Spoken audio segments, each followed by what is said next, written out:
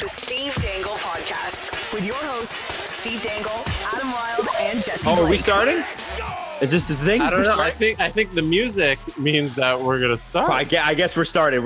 Hey, Doesn't intro music mean starting? yeah, I guess it does. I wasn't ready. Jesse didn't cue us. You before sounded the intro weird. music.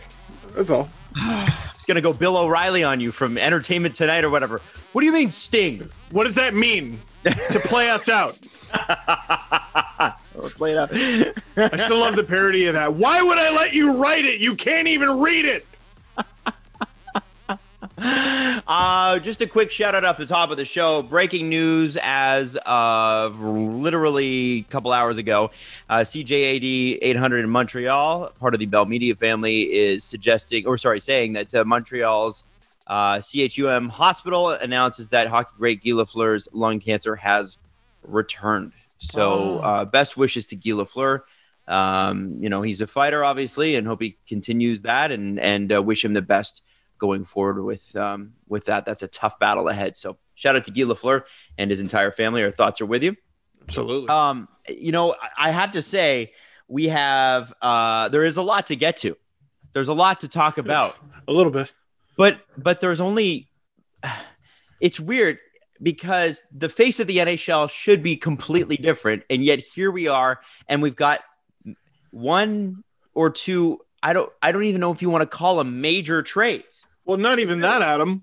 We thought the draft would be done right in time for this show, and the third round's barely begun. Yeah. The Leafs have made 2 picks today. And they traded down. They traded one of them down for 44, and they traded 44 for 59 and 66. I want to think. You want to talk about a 59 and 64, I think. And you want to talk about a smorgasbord of news incoming. They have 11 picks today. They've made 2.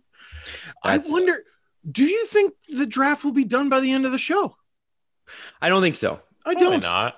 I don't think there's any possible way that the draft is done by the end of the show. I feel like every year the draft is offer sheets. Everyone always hypes it up, and they're like, "Oh, all this stuff's gonna happen, and all these people are gonna get offer sheeted, and blah blah blah," and then it never does. Every year at the draft, it's this limp thing. We never get what we want. I think the thing is with the draft is it could be, and it is an opportunity that NHL GMs continue to waste to get creative. And what we see every year in other leagues is teams get immeasurably better at the draft. We also see teams swing and miss, but both sides of that are entertaining. Both sides, when people are getting crazy at the draft in the NFL, when people are getting crazy at the draft in the NBA, you see some excitement. The baseball draft is untelevised and absolutely terrifying because it's 48 million rounds. They literally draft everybody that's ever played baseball. So they don't televise that for good reason. At least the OHL too. I'm pretty sure all 3 of us have been drafted. We just didn't get told. Really? Oh, we should have player profiles on NHL then.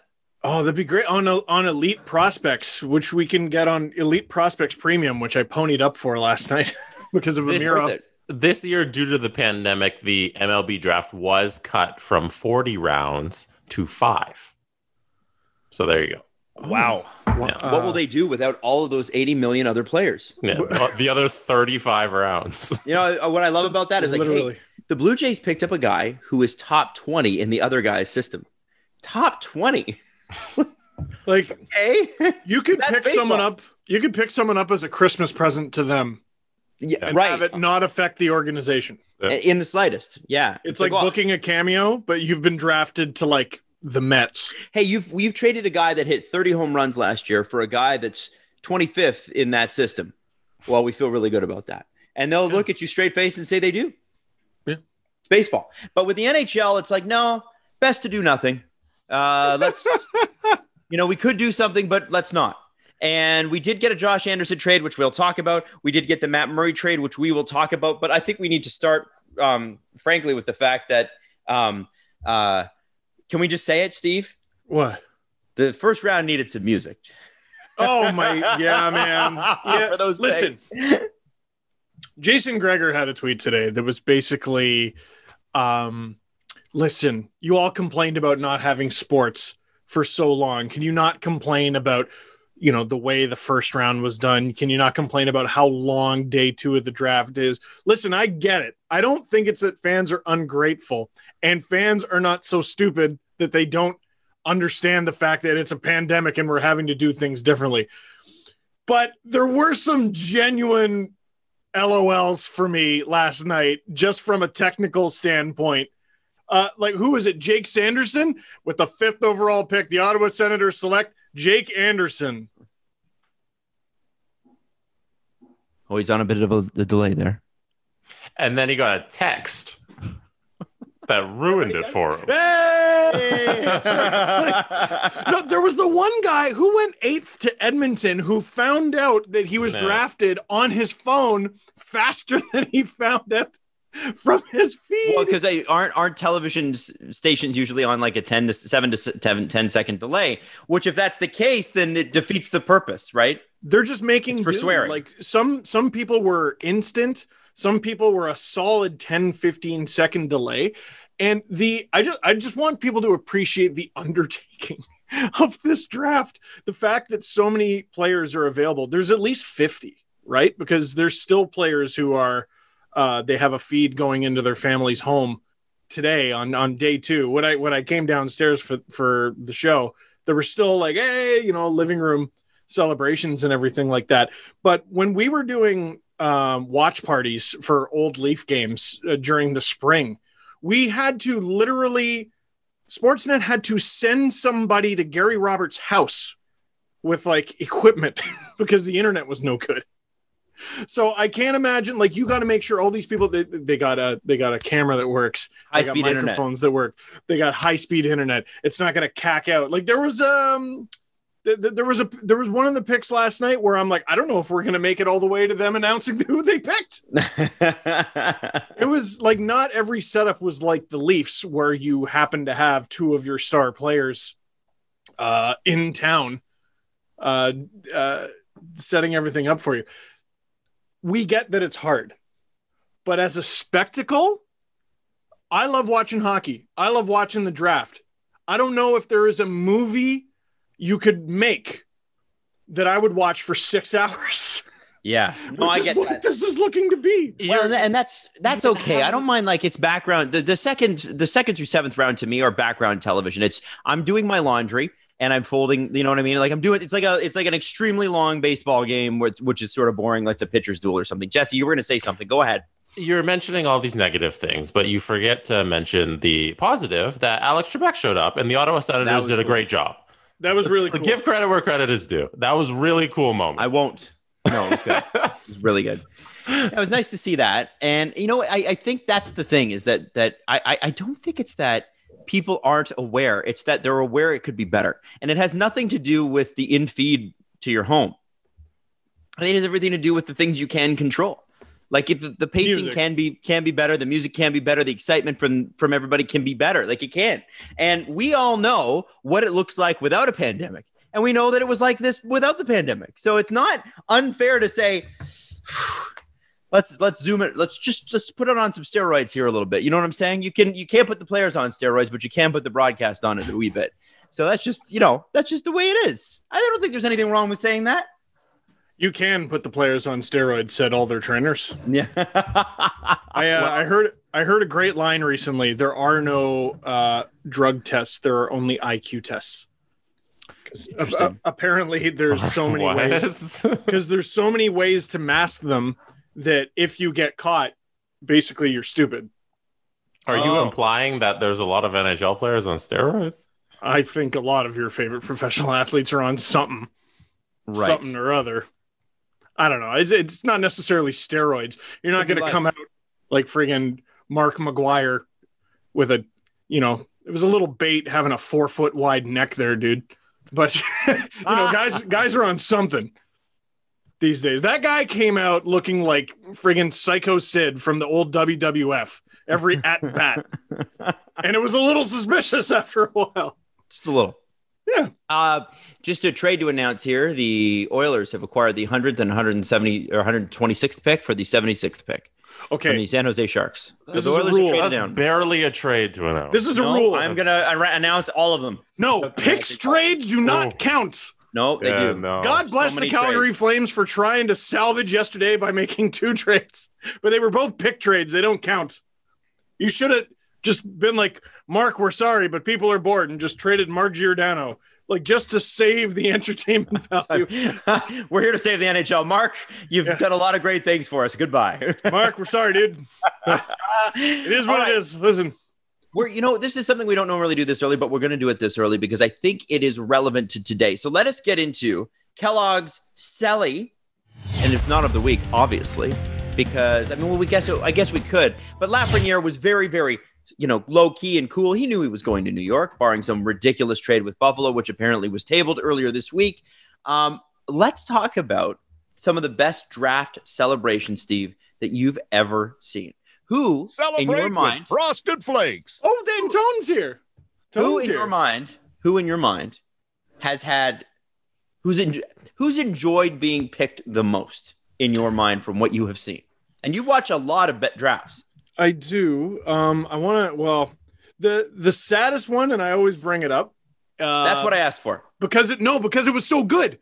Because it was so good, and it was good for a number of years. Matt Duchene. When the Tampa Bay Lightning selected Victor Hedman, he literally went, yes, because he knew, a little cocky, he knew that meant he was going to go 3rd overall to the team he grew up cheering for. He knew Peter Forsberg's exact stick, the flex, Sakic's exact stick, the flex. Then he ended up getting traded by his childhood idol. That was a little tough, but at the time, it was absolutely fantastic. I did enjoy Alexis Lafreniere getting drafted just because it really sort of just formally wearing a suit in your living room. Hi, how you doing? Yes, thank you, Mom and Dad. We all knew this was going to happen, but we had to set up the cameras anyway. It's nice they sent the Rangers jersey to his house. Yeah, absolutely. But did they do that thing where they sent all 30 jerseys to all the first-round draft picks? No, they sent all 30 hats. Hats. Oh, okay. Yeah, come on. You're going to spring for 30 jerseys, Jesse. That's crazy. NHL on a budget. Lafreniere's a little different, right? Mm-hmm. Yeah. He was far and away, right? There was no doubt. It was obvious. But the best one last night, I thought, was Ozzy Weisblatt of the San Jose Sharks. I don't remember who it was making the call for them, but he signed that they were picking Ozzy for his mom. That was so cool. That was so cool. That. Just a genuine, excited reaction. And like, you didn't even need to say his name. Like basically the second you start signing, I mean, it's probably for you, right? So it was just a really good story, really good moment. And those are just some of my favorites. And I'm sure we're going to get some more around 8 or 9 o'clock. PM. Okay. Yeah, I don't know. So that is your Kellogg's draft selly of the week. We had a little bit of history there with Matt Duchene. We had a little bit, I guess, new history made with pick number 8. Yeah. And there's lots coming out. Obviously, we have picks happening all the time. I know Columbus just made their 3rd round, 78th pick overall. We'll talk about some of that stuff, but obviously, I know. It is 2:36 p.m. I know, and this was supposed to go from 11 to 2, was it not? It was 11:30 till whenever it's done, but that's typically by like 3 at the latest. So what's the holdup this year? It's got to just be the fact that everything takes longer remotely. Oh yeah, that's fair. You know what? I'll allow for that. I mean, what can you do, right? Well, and like, imagine you're trying to get a trade call through. Yeah. Like, what? How do you? What do you do? You're just on hold, and like imagine a deal like what the Rangers and the Kings did. Like, okay, we're gonna give you Lias Andersson for this pick, this specific pick. What happens if that call doesn't go through? And you got to do it over Zoom. Like Gary Bettman did something that I don't think of. Worse, you have to do it over my Zoom, which freezes. You have to go to Adam's house. His Wi-Fi. He's in the middle of saying, Brandon, there's a siren going off. Yeah. Waffles is going off in the background. I've dropped something. I've never seen Gary Bettman go, Like, hey, so what's your pick? Because the Leafs had 5 minutes. That was weird. They ate the whole thing. Supposedly they were working on some sort of trade. Oh. It sounds like it would have just been picks. Did it be traded down? We don't know. I mean, that is Kyle Dubas's jam, and we are going to get into it.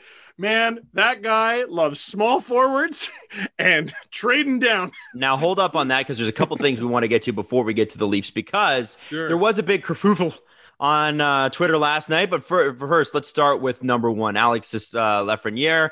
Obviously, you've got a guy that is a game-changing center, potential generational talent. They throw that around too much, so I'm hesitant to say that. But if this guy turns into Mark Scheifele, the Rangers have won, obviously. Like, it's amazing. And we talked about earlier the time, like we've talked about this many times, and we're going to talk about this with the Leafs later, but your timeline's matching up. A guy like Lafreniere is jumping in next season. And I, heard some breakdowns yesterday on Sportsnet that said, like if you pay him for 50 points, which is pretty good to start. And I would actually say he's probably capable of more, because they're not going to not play him with Artemi Panarin. But if you have him playing and he gets 50 points, that's amazing. That lines up perfectly with where the Rangers are going to be timeline-wise. I do still think Jack Eichel in a Rangers jersey makes a lot more sense, makes them more dominant. Cool. We're starting to piss Sabres fans off at it. I don't think are we? They're not liking it. Okay, but here's the thing, Sabres fans. If you don't like it, the Sabres went to the Rangers this week and said, we will do this deal. It's super goofy. And the Rangers said, no way. But it did happen. They are talking. I will say this. We got a lot of, Leaf fans, within the division or whatever. I'm sorry. When was the last time you heard us talking about Jack Eichel going to the Rangers before Bob McKenzie said it? No one was talking about Jack Eichel going to the Rangers before Bob. Yeah, we didn't make that up. Yeah, we were like, hey, guys, you know what would be fun? Yeah. But dude, well, then at the end of his thread, he said, but it's probably nothing. Yeah, they said that about Subban, too. It's probably, we're not going to trade him. Get calls on him. It's probably the thing. Max Domi, the rumors last week were that, he's not actually going to get traded. And then today he gets traded. Yep. So come on. And we got to talk about that, because that's a wild one. That's just a wild trade. A lot crazier than you would think. I also want to shout out Quinton Byfield, who becomes the highest drafted person of color in NHL history, going number 2 to the Kings, which is really cool. Vander Kane sent out a great tweet last night. I didn't even realize that. Something that it didn't even occur to me. But Quinton Byfield, probably a game changer for the Los Angeles Kings as well. And, not bad for the NHL when you think about it, to have New York and LA going 1 and 2 in your draft. I mean, it sucks that they're not in the playoffs, right? You want them. Those are teams that you want winning. But boy, oh boy, if I'm talking about major markets that I want to line up and get some television eyeballs for, New York and LA would be key among them. Okay, there, Berkey. It's rigged. All he did was win a lottery. All he did was win a lot. You know what's funny? A lot of people I saw roasting Berkey, he's bitter about that. And all I could think was Brian Burke would not be on this panel right now if he drafted Sidney Crosby in 2005. No, he'd probably still be the GM of the Penguins, to be honest. He'd be the Ducks. Or the Leafs. He'd be knee deep in Stanley Cup championships. Yeah, probably. Oh, Adam. He would never have gone to the Leafs if he had Sidney Crosby with the Anaheim Ducks. Never. Not a chance. At least we're close on that, apparently, according to lore. Almost at least we're close on a lot of things. We probably would have screwed it up and surrounded him with the same cool cast that they did with Kessel anyway. Sidney Crosby, flanked by Ladislav Cohn. Cody Ceci. The Leafs make their selection. But my question about this guy is he just money in the bank for a trade later on? His name is Rodion Amirov, obviously a smallish player who is highly skilled and who the Leafs, of course, believe could be one of the best players in the draft, because why wouldn't they? They drafted him. Of course. One of the fastest. Yeah, sure. And all those things can be true. A lot of people very upset that they didn't draft for need right now. Problem is, unless you're Alexis Lafreniere, you're probably not going to see the NHL for 2 or 3 more seasons, especially given what's going on with the pandemic, unless you're playing in the KHL. So this guy is playing, which is, good. That's important. That's a really important thing this year is that North American leagues are not. This was the very funny thing about Amirov is everyone was focusing on the fact that he had 2 points in the KHL last season. But if you bothered to look for 10 seconds, you'd see this season he already has 5. In less than half the games, he's played 10 games and he's got 5 points. And I did a little bit of digging because, listen, I don't care how good or bad of a job you think Kyle Dubas is doing. I don't think there's an NHL GM out there that is stupid enough to draft a player whose only available statistics from the previous season was he played 21 games and put up 2 points. I don't think there's in the first round, 15th overall, not a chance. So I go on eliteprospects.com. I actually ponied up for the premium, which is mint, by the way. We are not getting paid to say that, but we should. Comp me my account. Gosh darn it. Anyway, he played. So there's 3 leagues in Russia, basically, or there's a chain of 3 leagues from the KHL, I should say. So there's the KHL, Continental Hockey League. It's the NHL over there. It's the biggest and best league, arguably the second best league in the world, at worst probably third. Then there's the VHL. The VHL is like the American Hockey League, maybe not as developmental. It's basically tier 2. Then there's the MHL, which is pretty much junior, and basically there Amirov was playing against his peers. That's where next to the KHL he played his most hockey with 17 games, put up 22 points. There were only 4 players on his team that were over a point a game. 2 of them were 20 when he was just 18. And there's another, Pashin is his last name. I forget his first name, who is available in this draft. And who knows, maybe he's gone in the time that I've taken to speak. Corey Pronman actually, in his mock draft, had the Leafs picking him with, I believe, one of their 4th round picks. So, he played a lot of hockey. He gets bonus points for even making the KHL at all. It's difficult to make that league. They don't care about your development. They're not there. They're there to win games. They're not there to develop you. They don't care. They know you're going to vault for the NHL anyway. So just, okay, you're 18. That's great. Can you help our hockey team win? So we got points just for playing in those games at all. And I think he also got bonus points for how well he did against his peers in the MHL. I also want to throw this out there, and I think this is a view represented by a lot of Leafs Nation, so I don't want to stomp on it. But Carlo Koliakovo, a morning show host at TSN 1050 in Toronto, said, I don't know anything about Rodion Amirov other than he's a forward, but I don't understand how the Leafs make that pick with Caden Gooley. Is it Gooley? And Braden Schneider still available and address an area of need. Now, Carlo Koliakovo is a first-round pick himself, but Carlo was drafted in 2001, did not see the NHL till 2003, and he was a first-round pick, 22nd overall. I remember when they made it. Carlo would know better than anybody that it takes a couple years to develop. The Leafs' needs 2 years ago versus what they need now is completely different. If you remember a couple years ago, yeah, they needed better defensemen, but they also needed to get rid of that Nikita Zaitsev deal, something fierce, and they were hampered by different things. Yes, overall, some of the things remain the same. But then, of course, they say NHL defensemen don't really become NHL defensemen until their 150th or 200th game. This is the point I'm trying to make here. With this first-round selection, to me, it seems like the whole idea was we either trade down and grab more assets, which I think they were trying to do, or you have this guy, you develop this guy, you keep this guy. But chances are, when this guy is ready to play in the NHL, as Kyle Dubas said, the guys that are your core right now are pushing 30.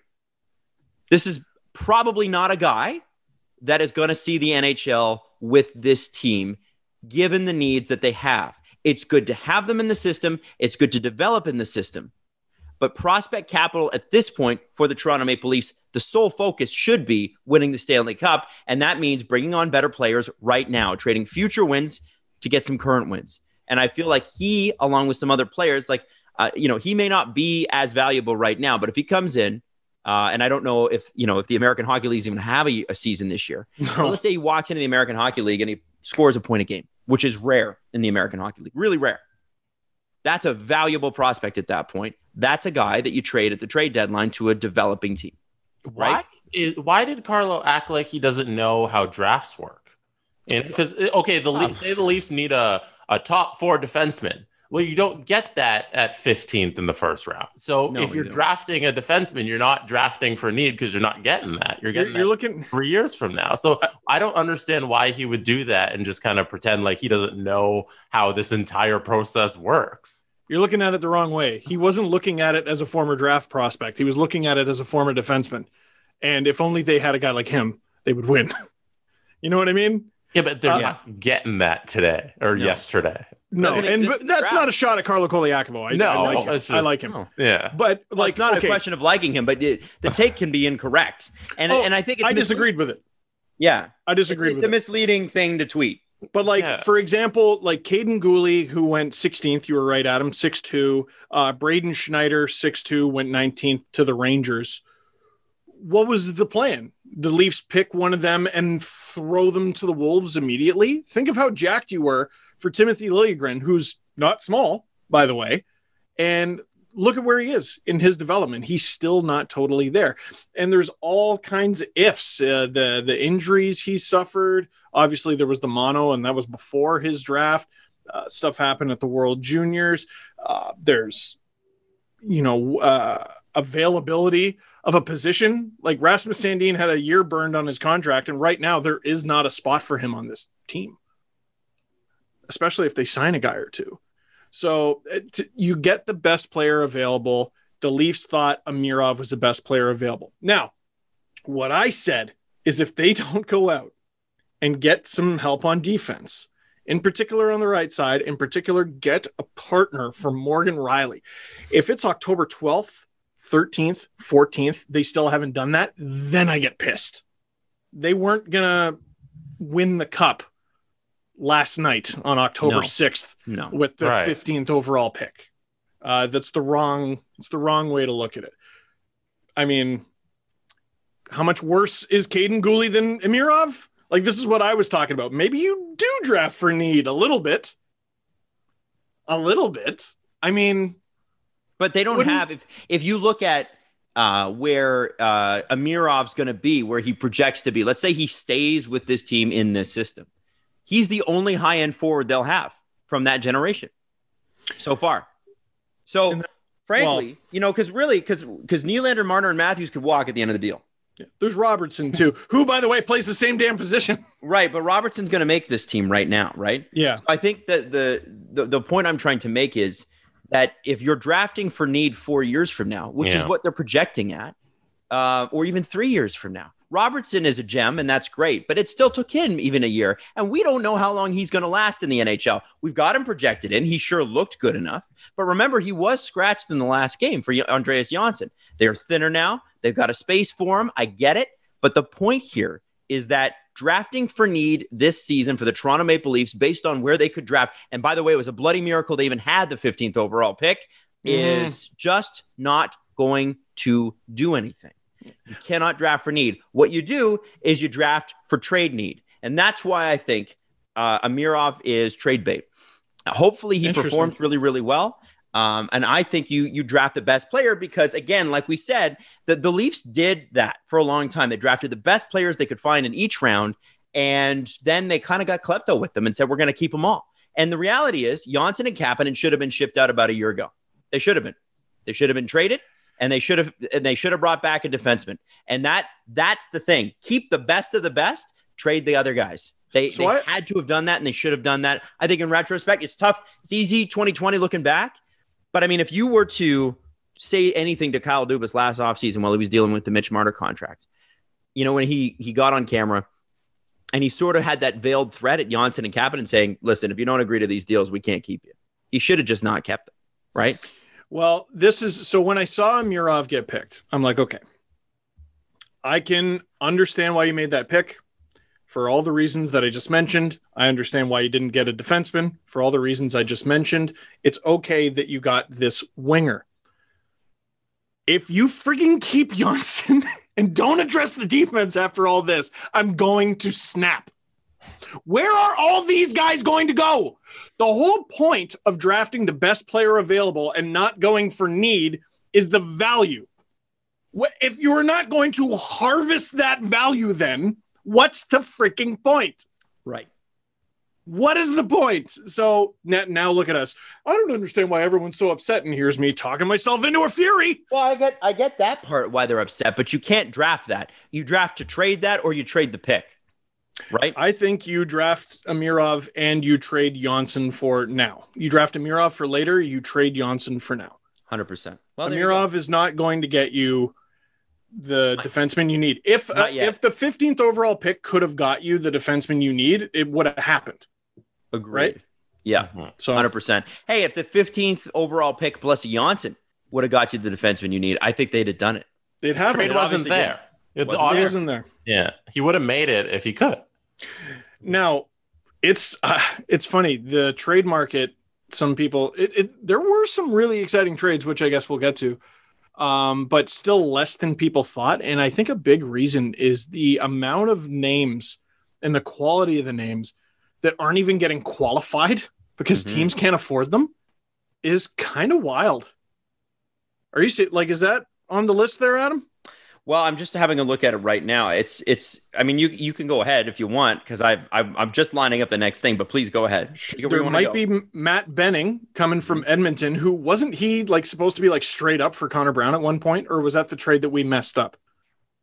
I can't remember. Andreas Athanasiou it was Benning. It was Benning. Yeah, Andreas Athanasiou was worth 2 seconds just a few months ago. The Oilers aren't going to qualify him. And last I checked, Rick Dhaliwal was tweeting, there's only a few hours for the Vancouver Canucks to qualify their players. And as of yet, they have not qualified Troy Stetcher even. Mm-hmm.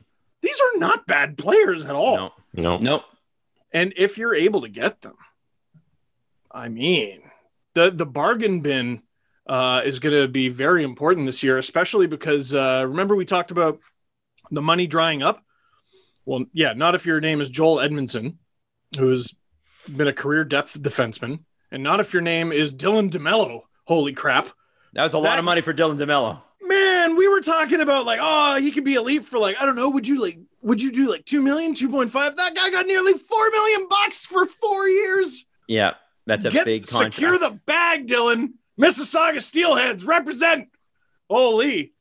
I'm happy for my boy Dylan, but damn, I wanted him to be a Leaf. Well, I did too, but not at $12 million or 12.5 or whatever he got. Whatever and I wish him the best with that, and that's great. And it saves Winnipeg. Obviously, they need right side help. That their right side was obliterated last year. He came in and did a great job. It's good news. That's for a lot. Jets. And honestly, Dylan DeMello at that price is probably prices him out of the Leafs. Winnipeg had the cap space to spend on that. That is free agency on that. And in fact, later on in the show, we're going to talk about some of the bargain bin stuff, things that we've seen. And if you're not a Leafs fan, you're going to have to understand here that every bargain bin buyout we're going to have to discuss, because that is what the Leafs have. That's what they have available. It's bargain bin. Guys like Kyle Turris, washed or fourth line center option. These are the things we need to ask. Joe Thornton. You know what I'm saying? That's what we have to talk about. In the meantime, Senators say that this could have been one of the biggest nights in franchise history. I think today was probably one of the bigger days that the franchise has had, and one of the bigger positive days they've had in a long, long time. They acquired Matt Murray for basically a guy drafted in the 4th round and a 2nd round pick. Not bad. I tell you what, I know there were a lot of Penguins fans I saw that were happy about this deal. I don't know. That's a great risk for the Ottawa Senators. I really got to say that's a win. It's a huge win. You had all those picks in the 1st round. You got the guys you wanted. To trade a 2nd and a guy who you drafted in the 4th round in 2018. So essentially a 2nd and a 4th for a goaltender who's won 2 Stanley Cups and he's 20. Conn Smythe. Anna Conn Smythe. Or did he? Calder. No. He won the Calder? No, he was in a weird. Listen, doesn't matter. He won 2 cups. Okay. Right. So the guy, he's 26. He's basically the age that a lot of goaltenders break into the NHL, and he's already had like a full career where the highs, the lows, backup, starter, washed. I would bet on this guy finding it again in a new situation, and all it cost you was a second and a fourth that you didn't really need. Yep. Because you made some tidy trades to get picks during a rebuild, and also a little bit of luck. You weren't counting on the Erik Karlsson pick being third overall. You probably thought it was going to be 31st. Man, really good couple days for the Sens. Steven, what do you think the deal will look like for the Sens and Matt Murray? Because he still has to sign a contract with the team. This is the issue. Adam, what was that friggin' thing that you texted me? Because there's no way that's true. Oh, 8 years or something? No. What apparently some of the more outlandish rumors about Matt Murray were that he was looking for something in the neighborhood of $8 million a year, which is crazy. Now, that could be an initial ask, right? Oftentimes what we see is like, the agent goes in and goes, we're going at 8, they're going to go at 4, we'll meet at 6. Yep. But what's interesting about this deal to me is the Senators acknowledging that they might actually have to spend some money. And this is a team that's barely staffed off the ice, frankly, and they are. Like, I mean, there's no question about that. This is a team that's run on a shoestring right now, and that they're going to be very negatively affected by the pandemic and the loss of play and the loss of gate revenue. These are major things for Ottawa, who was already struggling when times were good.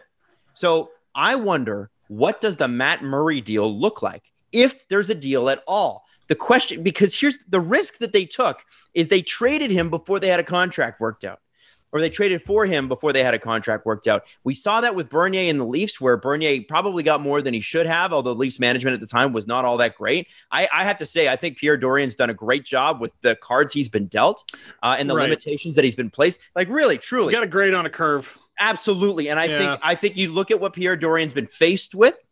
I wonder if he's looking around the league, all these teams going, oh, we don't have any money. Pierre's just like, yeah, it's not my world. Yeah, he lives in that. So this is his arena. But I do. You're locked in here with me. I'm curious about this Matt Murray contract. What is this going to look like? Because this is, if you're his agent, this is a guy who was an NHL all-rookie team. He won 2 Stanley Cups. And Penguins fans now are saying, well, he got really lucky. He was on a really good Penguins team. I'm sorry. Stop. Yes, he was. Stop. But let's not pretend Matt Murray was not outstanding in the playoffs. The revisionist history on Matt Murray is a little ridiculous. Now, I am not saying he's been great recently. But to say that in the 17 and 18 playoffs when he took over, that he was anything other than really, really good, sometimes spectacular, is crazy. It's a crazy conversation. I can't believe we're having it. I can't believe we're talking about this. It's a real thing. People were ranting and raving about this kid, Matt Murray, who came out of nowhere. And now everybody's like, well, when Marc-Andre Fleury left, he was just terrible. Well, and he joined the NHL at such a young age, was thrust into such a ridiculous scenario, really high highs. And didn't he lose his father in the middle of all that as well? I believe he did. Like, I would bet on this player. I would 100% bet on this player. It's a great deal for the Sens. Now, for the contract, though, part of the reason Dubas was grilled so badly for the RFA deals is with RFAs, you're supposed to have supposed to have the leverage, man. You're supposed to have the upper hand. The Sens do, because what happens? Okay, he's still an RFA with the Ottawa Senators, and they have their negotiations, and they go, here's all we can pay you. And Matt Murray goes, well, I don't want that. And it goes through until whenever the season begins. Let's say January 1st. They can't hammer out a deal by January 1st. And Matt Murray goes, well, then I'm going to sit, and then you're going to lose some games. And the Sens go, cool. Okay. We're rebuilding. We don't care. We'll go out and lose some games. We'll try really hard, but we'll end up losing. And what? Like, what do you think? You're going to get more money by sitting out? We're just going to go out and get some better teammates for you to make you look good. We're rebuilding. We're chilling. Is there a potential that the Sens acquired Matt Murray, knew that there was a chance they couldn't sign him, but they were going to try? And then if they can't, the cost of acquisition was so low that it could easily be recouped in a trade with another team once another team gets desperate. Yeah, I have a hard time. You only do that if you think you get back more than you paid. And I don't know, all your leverage is gone if you're sort of like, we give up. All right, now we're going to And who's going to give you more than? I think somebody will get desperate, guys. I hear that, and I think that's too creative for an NHL GM. How often do we see something like that go down? It's just Doug Wilson. Doug Wilson did it once. Okay, but I look at it the same way. Sens. I look at the draft. I look at the offer sheets. It's like, okay, we expect all these things. We expect them to get creative like that with these RFAs, and I'm like, oh, I know they're gonna get them. They're gonna sign them. By the way, that's the simple thing, and that's a simple thing that happens. Jesse, you're 100% right. The offer sheets, by the way, as of this recording, 2 hours left, 5:00 tonight. So by the end of the show, we'll know who got qualifying offers and who didn't. I don't know why Mark Bergevin doesn't try it. Try what? Qualifying? Not going to happen. No, an offer sheet. Oh, sorry. You mean, qualifying. QOs. Yeah. Oh, my bad. No, because, he tried it last year, and he just got more picks. Go out and try it. You got to spend more. You can't go out and give 8.5 to Sebastian Aho and have the Hurricanes be like, yeah, dope. Yeah.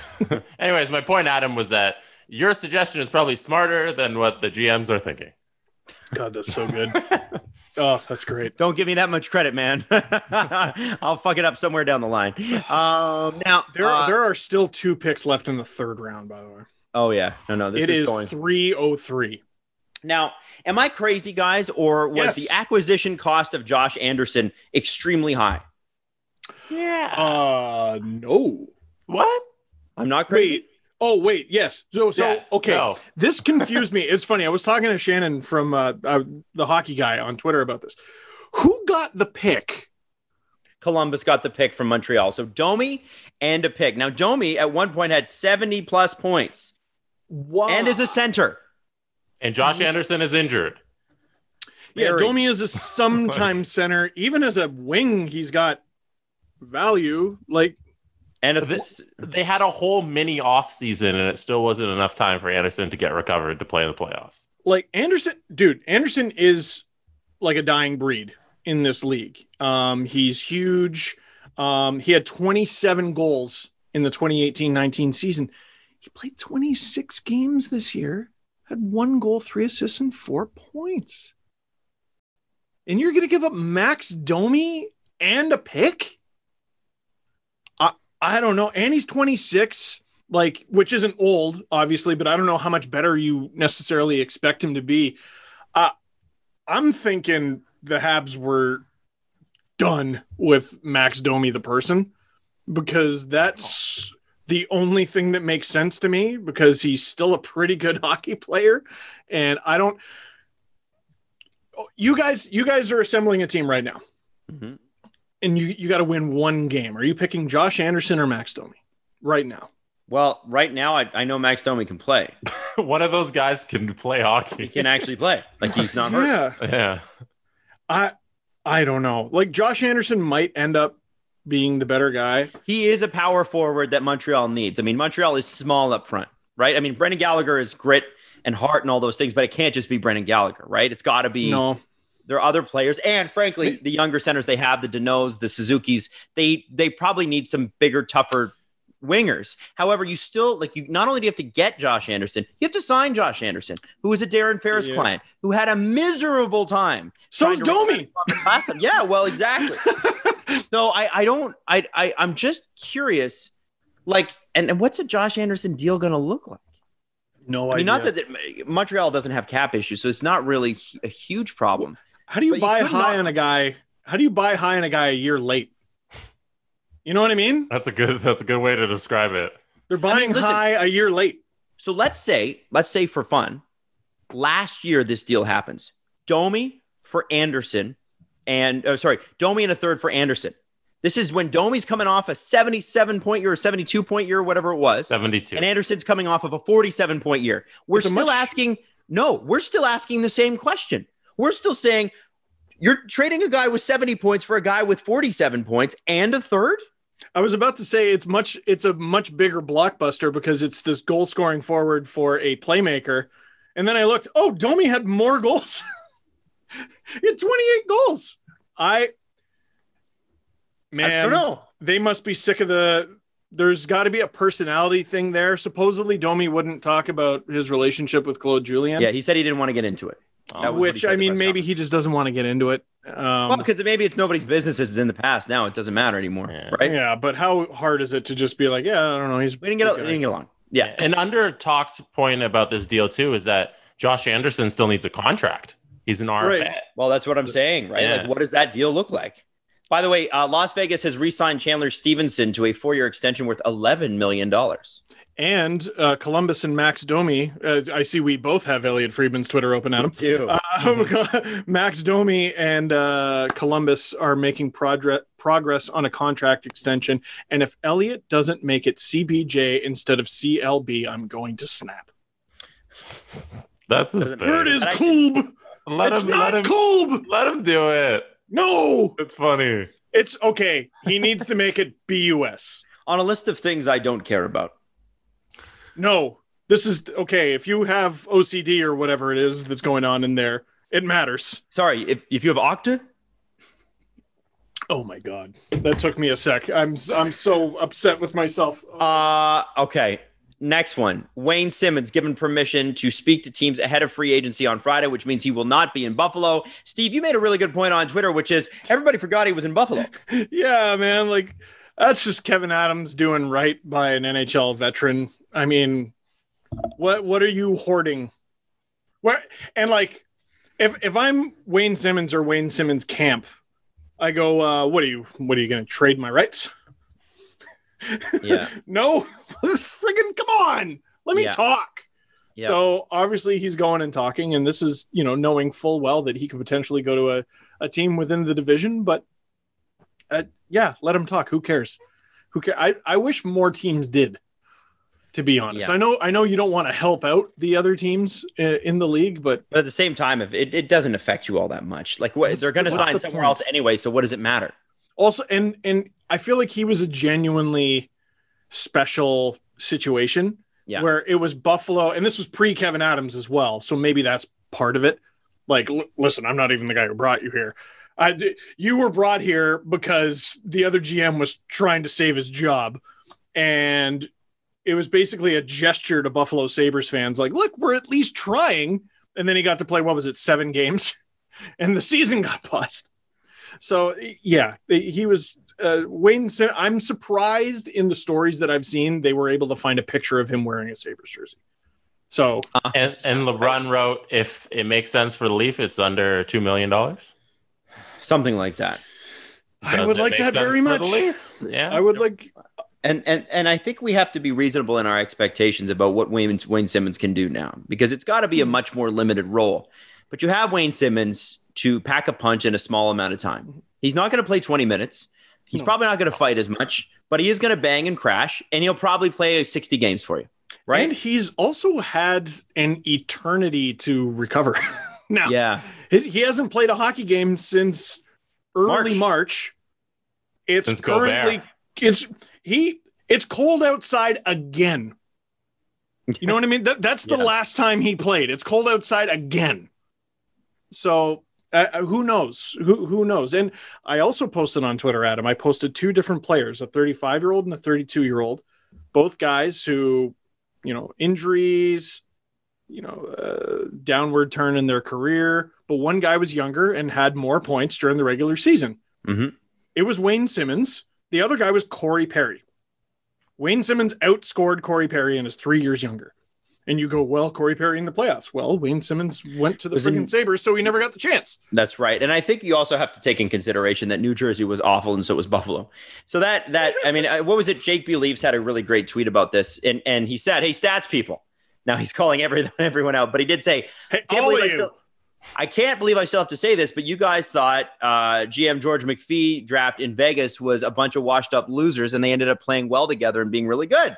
Maybe take it easy on Wayne Simmonds' production in New Jersey and Buffalo. Now, is Wayne Simmonds the guy he was 5 years ago? No, but I think Jake made a good point there. This is a guy that even if he plays, like, it depends on the cost, obviously. But if you can get him for a couple years at $2 million season, you do that. Well, and it's something Dubas is willing to do, because did you see Myrtle's little mini bomb that no one seems to really be talking about? Please talk about that a little bit. supposedly Kyle Dubas offered his boy, man. He loves his guys. Supposedly he offered Kyle Clifford 3 years at over $1 million, which is wild because it's well over $1 million term. And I believe it means the Leafs had to give up a second instead of a third to the Kings. What? So why won't he go out? What's Kyle Clifford thinking? Why did he say no? I know. The next 2 years, the cap is flat. What's he think he's going to make? There's probably a market for Kyle Clifford. I would assume, like if he's turning that down, then his agent knows something, and that some other team is chomping at the bit to get Kyle Clifford on their team. He's probably going to make upwards of 2.5. Yeah, and supposedly the deal's not dead, but like, man, if you're turning that down, you don't want to be a Leaf that bad. Come on. I'm not asking him to even throw the Leafs a bone. Like you're on the fourth line. I also find it concerning that they offered him that. Well, so this is the thing. Everyone, Dubas didn't go out and blah, blah, blah, blah, blah. He's been chomping at the bit to go out and address size and toughness, so much so that he was willing to do this. And now these details are out there. I'm a little scared what he's going to do. I think there's going to be a little bit of an overcorrection. Listen, I think there's going to be a little bit of be careful what you wish for here, because the Leafs do need to address this. I think it's more important on the back end, to be honest, but it's not going to come cheap. I keep seeing people, I wouldn't give Radko Gudas. Well, then who would you? Mm-hmm. Who would you? Radko Gudas is one of the biggest psychopaths in the NHL when it comes to and he's not bad. And he's not a bad player, even by analytics standards. You may have to overpay for this. The other thing I want to say, Steve, I want to add to that. Pat Maroon was on Good Show with JD Bunkus and Ben Ennis on Sportsnet 590. Good clip. Really good clip. And they talked about him being, he's been an undervalued free agent for a couple of years now, when he signed in St. Louis after Edmonton and when he signed in Tampa Bay after St. Louis. Mm-hmm. And he said, they asked him straight up, would Toronto be on the radar? And he certainly seemed to be warm to that. He said, I think you're on to something. Now, Pat Maroon's a perfect fit for what the Leafs need. Big rig. Perfect fit. What's it cost? And you know what? You have to be somewhat okay with the fact that it's probably going to cost more than you think it should. Probably going to cost more than the models say it should, right? That's how free agency works, though. Free agency is you pay what you get for, and you have to overpay for everyone in free agency because everyone's bidding, and the prices go higher when there's multiple teams on one guy. Odds are you're not going to see a deal on October 9th or typically July 1st where you go, wow, what a bargain. Right, that's not how it works. That was the most sought after guy. You got to wait a week or two, or at least a few days. Oh, okay. Yeah. What a bargain. Big rig. I'm just looking at his numbers right now. So with the Lightning in 64 games, 9 goals, 14 assists, 23 points, shortened, just doing math in my head. That's around a 30-point pace, about a dozen goals. The year before with the Blues, 74 games, 10 goals, 28 points. So once again, around a 30-point pace for a huge guy with the playoff experience that he has. Depth guys who are pretty much money in the bank to get at least 30 points. That's a guy you pay at least $2 million. Yeah. Probably 2.5. I was just going to say 2.5. After back-to-back cups, he might get 3 with term. He might get 3 times 3. Mm-hmm. Leaf fans, would you be willing to do that?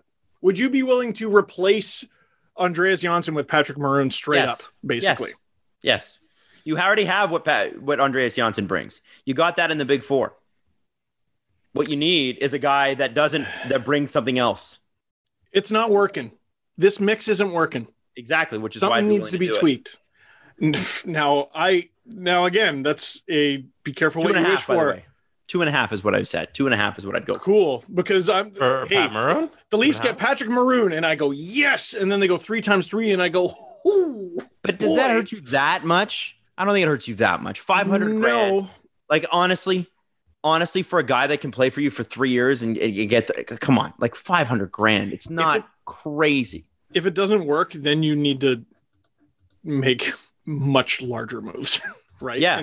So we're talking a couple of years from now. And why wouldn't you do a hardcore bonus on a guy like that so you can move him? If it doesn't work, you've paid him all the money up front anyway. And then you go, okay, Arizona next year, Here's a guy that'll get you to the floor. Okay, right. Ottawa, here's a guy that'll get you to the floor. Like, the Leafs can do this. So any free agent that you sign, first off, if you give them those bonuses up front, the average per season comes down for you because they're probably wanting to get most of that money in a lump sum because then they could give it to an investor puts it out there, that sort of thing. And we already know personally what that money will do for you if you get most of it up front. So you've already got that going for you as a richer club in the NHL. The other thing is when you look at, you say it's a 3-year deal, you look at years 2 and 3, if you only owe the guy league minimum, you can trade him anywhere. I'm also wondering if they're going to look at potentially changing the way free agency is, because all the top free agents, I did a free agency video that's not up yet for Sportsnet's YouTube channel. All the top free agents, like the youngest one is, I think, 28. And it's Taylor Hall, and he's going to be 29 in a month. Like, these are all, this is when you're supposed to have your 7-8 year deal. And all these players, they're not going to get the full term. Like the 8-year max, who gets that? Who even gets the 7? How many guys are getting 6? They were handing out 10-year contracts like they were M&Ms, like they were USB keys at a friggin' business trip or whatever. Yeah. The 7 and the 8-year deals seem to be reserved for the after your entry level deal. So you're 19, then you're 20, and then 21. You're elite. So the 22-year-old who's elite in the top 10 of the league, they get the 8-year deal that takes them to their late 20s / early 30s, you know? It's a tough go. By the way, the USB keys thing, I was helping my dad clean out an old computer desk because he was throwing it away. He goes, son, do you have any use for these? He gave me a box. I don't know where he got it from. He gave me, or no, I do. He used to work at the Eaton Center and he retired from there. Mm-hmm. He gave me a box of, I think it was about 20 USB keys. There were 64 megabytes. Nice. I go, Dad, it's either for the garbage or a museum. Throw it away. Get rid of it. Yeah, I think he threw it out. Next here is the Oilers and Ken Holland will not extend qualifying authors to Athanasiou or Benning. Now, we mentioned Benning earlier, but what would look like a pretty good trade deadline for the Oilers is now sort of shaping up to be a bit of a disaster. You got Mike Green, who played for 3 games, got injured, and then retired. And chose not to go to the bubble at all. Right. And then you've got J.S. Athanasiou, who, the Oilers didn't get through the play-ins like the Leafs, and he'll now go to UFA after they spent 2 second-round picks on him. It's crazy. That's a lot. Yeah. And they could. It's because his qualifying offer would have been about $3 million, I think, and they can't afford it. And Ryan Rashog was saying, under normal circumstances, even an underperforming Athanasiou, they'd be like, well, whatever. And they would qualify him. Now they're left with nothing. Unless they somehow manage to re-sign Tyler Ennis. What will they have from the 2020 trade deadline? I'm pretty sure the answer is nothing. Yeah. That's just such a tough pill to swallow. And that is the risk that you take. However, 2 seconds for Athanasiou at the deadline seemed like a lot. It's a slam dunk for Steve Yzerman. Like a real talk about selling your assets back to a guy that used to be the GM of your team. You know what I mean? But it is sort of surprising that the Oilers are there. And I wonder if they're not banking on the fact that there's going to be a ton of pretty good talent available that did not receive qualifying offers. You almost wonder if a guy like Andre, but I mean, I think we saw earlier today, Tyler Toffoli not going to re-sign in, and I know that he was going to be a qualifying offer anyway, but Tyler Toffoli is not going to stay in Vancouver after they spent significant assets to get him. It's going to be a weird year. So I wonder if it looks bad for the Oilers now from this position, but on October 10th, are we saying the same thing? Because who doesn't want to go play with Connor McDavid, even for a year? This is like his wing is open. Leon Draisaitl's wing is open. That's a cool job, right? It's unbelievable they've had so much trouble filling that vacancy. Yeah. It's hopefully, I don't know, Puljujärvi gets back. A full season of Kailer Yamamoto's going to be something for them too. What's Chris Kunitz up to these days? Perfect guy to play with Stars, right? I mean, hey, Alberta, it's the Hockey Canada connection. Ken Holland. Hey, Chris, how retired are you? You're not that retired. You want to play with Connor McDavid? Come on. You want another Hall of Fame center to play with? We got you. That guy, doesn't Chris Kunitz have like 5 cups? Yeah, and a gold medal. That's so goofy. That's so absolutely ridiculous. Yeah, they only selected him for Team Canada so he could play with Crosby, which at the time was insane and is still insane, but good for Chris Kunitz, man. Like, whatever. That's great. But that's the thing. They're looking for their Chris Kunitz. They're looking for their guy that's going to be I am Robin. I am not Batman. I am Robin. I might not even be Robin. I might be Alfred, but I'm going to be there. And I think there's I mean, if you're looking at it like, okay, if there is a flat cap for the next couple of years or 3 years, they're saying, and you're signing and you're going to be a short-term deal anyway, playing there is not the worst thing in the world. Like that's you're thinking about from the player's perspective. Well, 100%, because you're going to Edmonton, which is a red hot hockey market anyway. So you're going to have Edmonton, no matter what, always has a spotlight on it. Before Connor McDavid, Edmonton made headlines every single day. And now that they've got McDavid and Draisaitl playing the way that they're playing, Edmonton is always top of the headlines list. It always is. Like if Toronto gets the lion's share of Canadian coverage, and it does, and I understand the frustrations with that, Edmonton is a pretty close second. There's a lot of media there, and there's a lot of national media coverage because of the stars that they have. And before that, it was because of the fumbling. It was because of we don't know what to do for years. And Edmonton is they're a consistently interesting story. And I think if I'm a player, I look at that from a PR perspective. Remember the Leafs were really bad and they signed a bunch of guys who were like, maybe I can extend my career and make some money.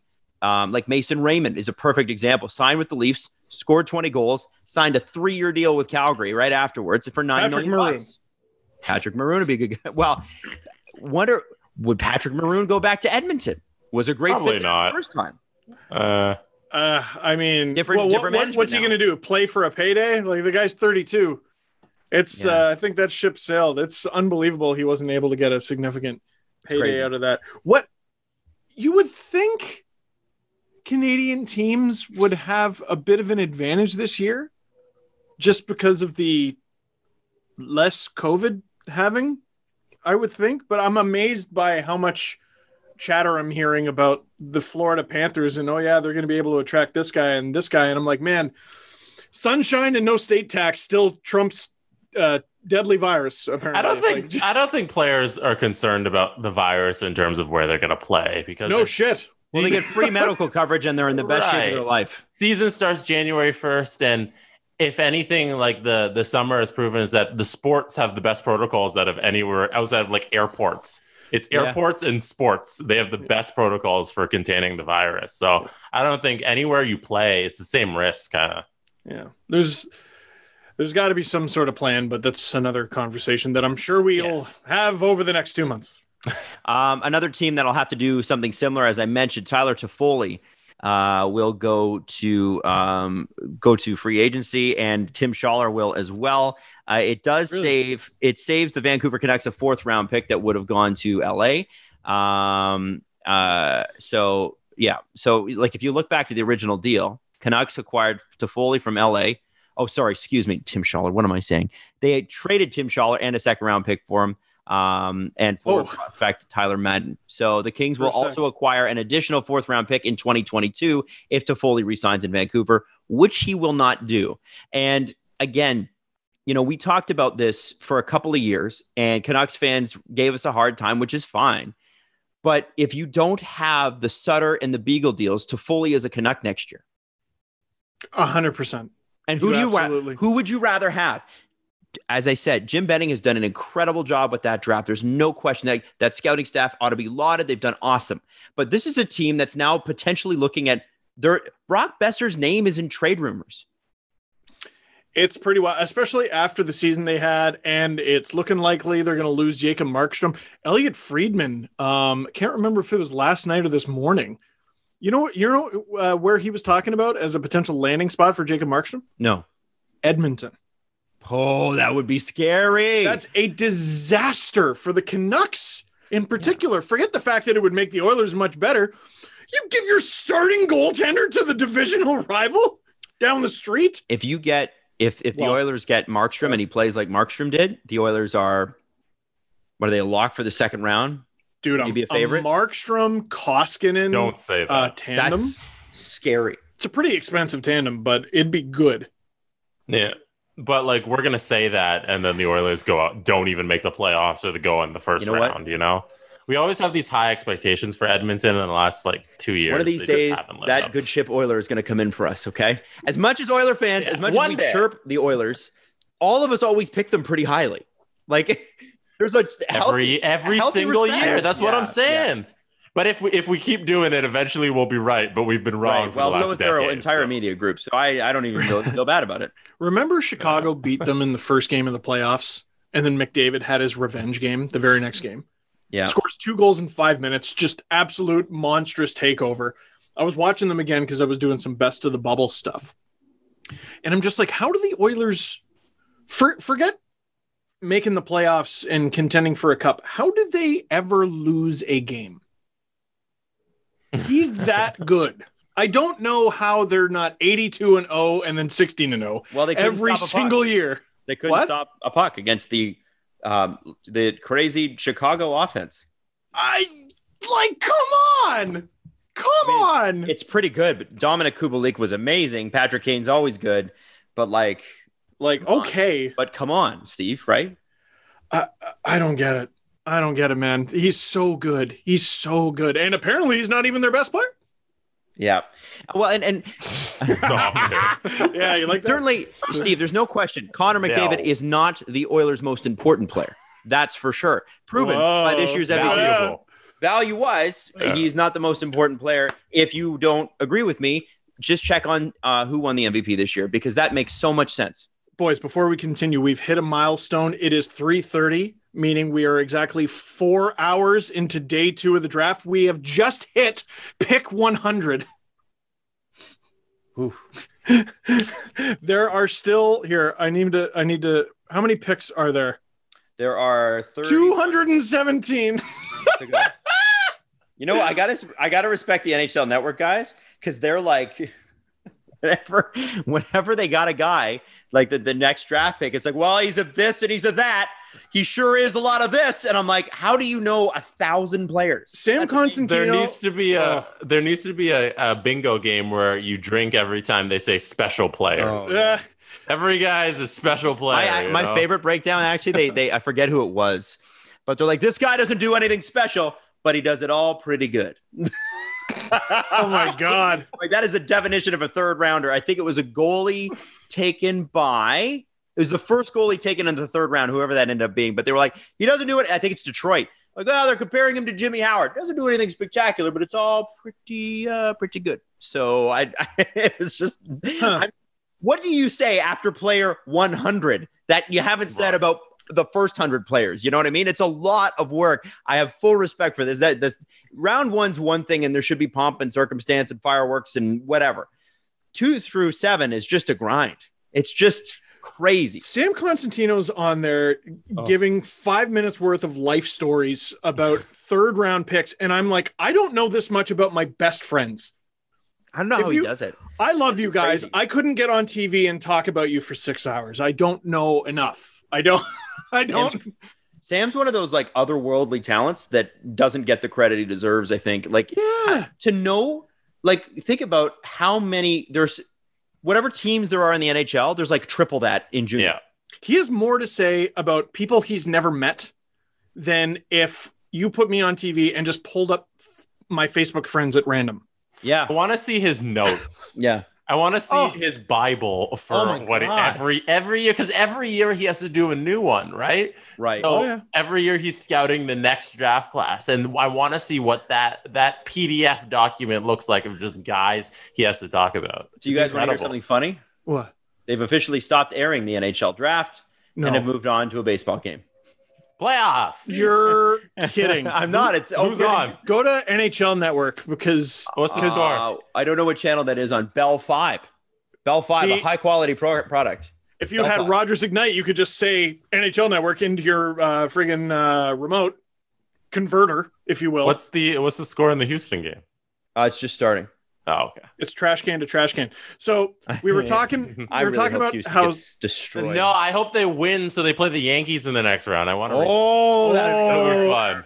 As much as I want them to lose, I want to see New York, Houston. Weirdly, I don't know that I have the NHL Network even available on my channel guide, which is weird.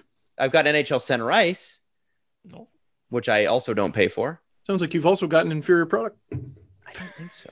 I'm not upset with the product that I have. What's the next thing we're supposed to talk about? So I wanted to mention. Don't care what you want. No, I'm kidding. Go ahead. I wanted to mention how Sam Cosentino knows absolutely everyone. Yeah. And then 21st overall, Columbus Blue Jackets select Yegor Chinakhov, and he doesn't know who he is. Yeah. It was a very funny moment. That was hilarious. And then I saw on a certain draft predictor, he was predicted to go somewhere between 90 and like 205th or something like that. Then there was a report, one team had him ranked 28th. Whoa, so, I guess it was Columbus. And then no, Adam, because Columbus goes, we had him in our top 10. They must have unbelievable scouting in Omsk. It's in Omsk. Avangard? Is that who he plays for? Yegor Chinakhov. That's going to be such a good clip if he ever turns into a star. I don't know who this guy is. And it's amazing because there's so many more resources now with the internet and everything. The closest I've heard to a story like this is when the Leafs drafted Nick Antropov. And they were covering the draft on the Fan 590. That's what it was called back then. And Antropov was ranked like 42nd, and he went 10th, which is a huge jump, but it's not 90th to 21st. Yeah.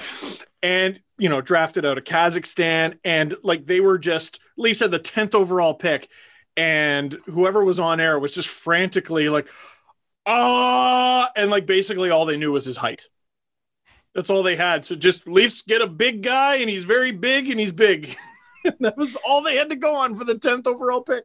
Rick Dhaliwal out of Vancouver is reporting just 48 seconds ago. Lots of Markstrom rumors, but can confirm the Canucks and Markstrom are still working on things, still trying to get a deal done in Vancouver. They have not stopped trying. So that's good. The Canucks, Mike Stevens, is the rest of the draft televised? Well, and then Andrew Berkshire just said the steal of the draft was my time. Oh no! Oh, that's tough. That's tough. Listen, dingers, baby, dingers, Berkshire. That was a good one. That's at least a first round pick. I think so. Berkshire's time. That's like 5th overall. For sure. Yeah. That man knows math. You know what I'm saying? Let's move on to the Tampa Bay Lightning, who've got a couple interesting things going on. Obviously, we've got Steven Stamkos popping up in rumors because he's the highest paid besides Kucherov, and also the guy that's the oldest and the most injured. And at a certain point, you kind of think, well, we may have to look at that. But the other thing is that I feel like, and there's a few people that have tweeted this, so I'm totally lifting this from Twitter, but it's a really good point. A couple of years ago, when the Blackhawks were good and Stan Bowman was on his game, everybody seemed to help the Blackhawks, the Leafs chief among them. Oh, we'll take Chris Versteeg off your hands. Oh, we'll take Dave Bullen off your hands and overpay for both of them because they won a cup. Tyler Johnson, who is a very good player, is probably a guy that is going to fetch a pretty good price. And it looks as though Julien Brisebois and Johnson's agent, JP Barry, are going to work together to find him a new home, even though he's got sort of a no trade clause. But the interesting thing with this is that some team is going to step in and help the Tampa Bay Lightning get better with futures that they traded for Tyler Johnson. Remember the Muskoka Five? I do. So the Muskoka Five, Steve, you're going to have to explain that because remember, that was 16 years ago, right? I know. The Muskoka Five, the Leafs had 5 players with no trades. And I believe it was Sundin, Caberlet, McCabe, Tucker, and there was another one. I don't remember who. And the Leafs were criticized for that because 5 on the same team, that's insane. The reigning Stanley Cup champions have 9. It's gotten out of hand. And I think a lot of teams are going to discover that, where Tampa's like, what, 3rd line center has a no move. That's wild. Yeah. When he signed it, he was probably projected to be higher. I think some injuries have stepped in there, and obviously there's cap issues. But yeah, it's a lot. It was one thing that Steve Yzerman did for these players to accept lower terms. And you can expect that in Detroit too, by the way, as they continue to build and get better. I would expect a lot of no trade and no movement clauses as they get stars in there in the next 5 years. I do find it interesting though, that somebody's going to go and overpay for Tyler Johnson, because that's just the way it's going to be. And the Lightning will perpetually get better until they inevitably goof up and trade their version of Panarin for Brandon Saad. It's never going to happen. You don't think so? No, although we said that about Chicago, so maybe you're right. Maybe in a few years, you know what, we got to get Luke Schenn back. One of the rumors I saw was that Stamkos, front runner for Stamkos was Vegas, if they can move Fleury's contract. Oh my God. Then that moves $7 million out, and then he's got to make the $1.5 million room for Stamkos. And they have so many guys that they can probably finesse the deal. I think it was Travis Yost. He's like, does Vegas have a cap? They don't. They don't have a cap. They're so much worse than the Leafs in terms of they're just in on everybody. Mm-hmm. Everybody, like, no, who is the best, most expensive name available? They're only in on them. There's no Vegas rumors with any bargain guys. Well, they're collecting stars, and look at how it's worked out for them. But like, I would love to do that too, but the cap's not 200 mil. Where are they getting this money? I don't get it. Gambling, obviously. There Casinos. it is. Where is Vegas getting the money? What a stupid question. I should have known. Casinos, which, by the way, are open in Vegas. Oh, but cool. They're open here. They're actually open here, too. So they're open. Yeah, that's right. Don't you dare see anyone for Thanksgiving, though. Don't you dare. No. Don't you freaking... If you leave your front door on Thanksgiving and go anywhere but a casino, we're going to be pissed. That's what's going on in Ontario right now. Just heads up. You can go out wherever you want, but don't have anyone over. And the premier is absolutely getting together with 20 people. Guaranteed. I can't wait to see the story. I cannot wait to see the story. Guaranteed. Hey, guys. Don't see your mom and dad. Fuck your parents. Right? Yeah. Wow. Go to the casino, though. Thanksgiving is a super spreader event. I have I'm just down this quote from me. That is a quote. I've got the Woodbine off-track racing near me, because where I live, there used to be a horse race track here. So they have off-track betting still here, because that's what used to happen here 20 years ago. They've now moved it up to Rexdale, which is where the Queen's Plate happens and everything. But there is a lineup to get into that every morning. Oh, wow. To get in and do off-track betting every morning. There's a lineup to get in. We should go. I don't even know what you do. I don't bet. Like, I don't know. I don't even know odds. I don't know what these horses are. It's what are you? How do you cap? Is there a podcast on horse racing? I'm sure there is. Oh, yeah. The Leafs drafted a guy. Whoa! But it wasn't televised, Steve. Whoa! Well, they've drafted a few guys today. Who did they draft? They drafted Artur. They have yet to draft a Canadian. Can't wait for the tweet about that. They're done. Artur Akhtiamov. Is it another Finnish guy? Because they've drafted two Finnish guys before him, too. It is. He plays for Irbis Kazan. It's Russian junior. The tallest player they have drafted, but he's a goalie. Oh, you should have mentioned that. They drafted a goalie, 4th round, 106th overall, Artur Akhtiamov. Is the strategy here drafting Europeans because they're going to be playing over the next year and a bit, and Canadian players are going to be exercising in empty rinks? You know, I think it's still best player available, but there's going to be a lot of ties. And there's a lot of arguing. That's what I mean. There's a reason there's a lot of people in the room. And I don't know. I kind of think that's a pretty decent tiebreaker, isn't it? Because draft the guy who's going to be playing in a league. Well, and what's so interesting, and I forgot to mention this with like Amirov, for example. So you see his MHL numbers and you see his KHL numbers, and they don't correlate, right? Didn't produce in the KHL, did really good against his peers. And you know he's going to have a bigger role in the KHL the next year. In June, you have to guess. What are his numbers going to be like? You got to guess. This year, you get to cheat because you actually get to see their progress going forward. This year, you got to see 10 games of Amirov in the KHL before picking him, and you got to see, wow, he's already got 5 points. So Artur Akhtiamov, I guess they like what they've seen out of him previously, and they still do. I wonder how many teams were like, we love this guy, and then a dozen games into this current season, they're like, actually, he's garbage. I'm sure it happens very quickly, right? Like it's teams move on from players a lot faster than you might think. So it'd be very interesting to see that actually up close. You know, that's the thing that like I wish we had more access to former executives and how quickly they move on from a prospect, because that's a very interesting question. I don't think you hear enough about. Flyers have talked to the Winnipeg Jets about Patrick Laine. I would love that. Now, would be pretty cool. We've seen some pretty big names get bought out. Mm-hmm. How far away are we from a James Van Riemsdyk buyout? I think we're a season away.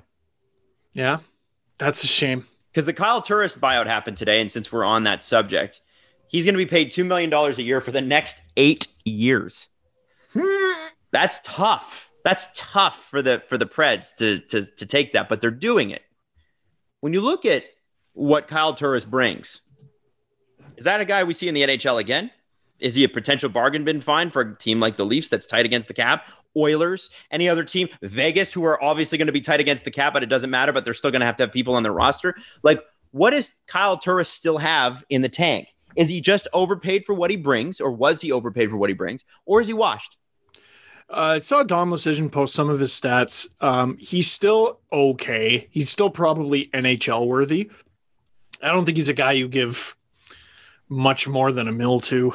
And the mill is basically for name brand and experience. I saw, some people getting chirped for, could he be a fit for the Leafs? He's just not what they need anymore. You're already killing them for draft picks who are too small. This guy's a milk bag, and you just don't need that in your depth. Jason Spezza, the re-signing is getting criticized by certain former pundits, so sure was. Yes, Adam? Don't yell at me with those eyebrows. Don't yell at me with those eyebrows. I see you. Oh, not everyday player, Jason Spezza. Oh, yeah. Should we talk about, I forgot about that. Should we talk about how finish up the Turris conversation? Yeah. No, anyway, he doesn't really fit the mold of your typical depth guy is kind of the problem for Turris. So he's got to find a way to reinvent himself. And I don't know how he does that, but it's going to have to be for cheap, potentially even on the wing. Mm-hmm. He's probably got some NHL hockey left in him, but yeah, like you said, I wonder if Edmonton makes sense. Scoring guy? Dude, it could. Cheap? It could. That would make sense. Put him on the wing. Like but Tyler Nashville, Ennis, right? I mean, we're seeing buyouts we would never see if it wasn't for COVID. They're going to get dinged $2 million against the cap each year for the next 8 years. You must want to bad. That's a long time, man. Yeah, that is a very long time. One thing. Oh, sorry. Go ahead, Jesse. Go ahead. One thing in the NBA that happens is you see stars who are no longer at their peak. They become role players on good teams. So you'll see like Dwight Howard right now is a bench back with the Lakers on the Lakers, and Carmelo is a role player when he was in Portland.